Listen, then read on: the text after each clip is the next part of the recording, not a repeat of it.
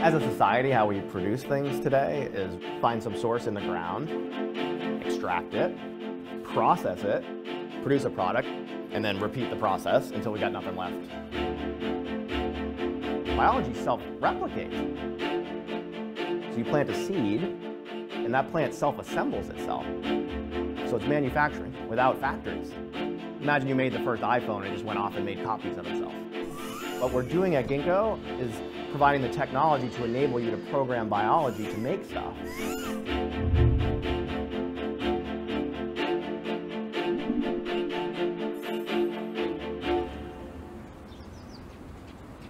A team of PhDs from MIT started Ginkgo Bioworks in Boston, just a few miles away from their alma mater.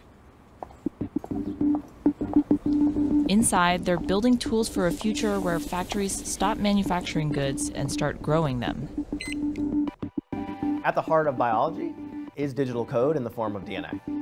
We have now the ability to read that code through DNA sequencing and the ability to write that code with DNA synthesis. And if you can read and write code, you can program.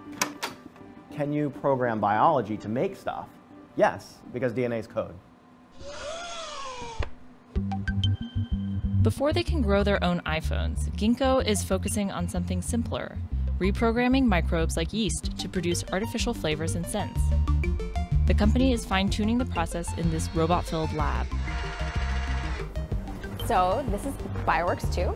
This is our second-generation lab.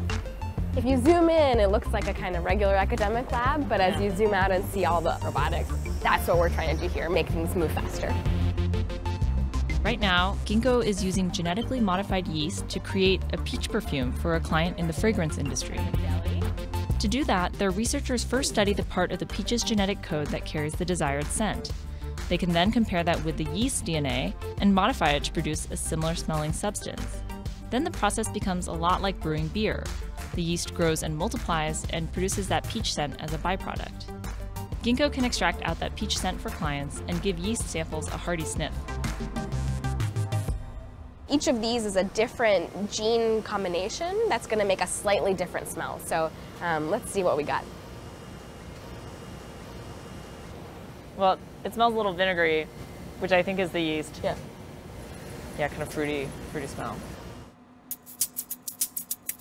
Samples that pass the smell test are destined to be inside perfume bottles and the like. But once you really start thinking about it, you can see this technology applying to some pretty unexpected places. What if this was a microbe that could live directly on your skin? And so on your skin, you're producing your perfume. So you don't need to spritz yourself with perfume. Your microbiome is just producing that scent on its own. A lot of the smells that you might associate with human bodies are actually already coming from microbes.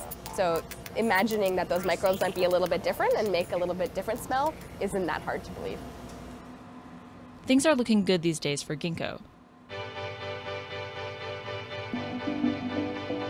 They recently bought a DNA splicing company and raised $100 million from investors.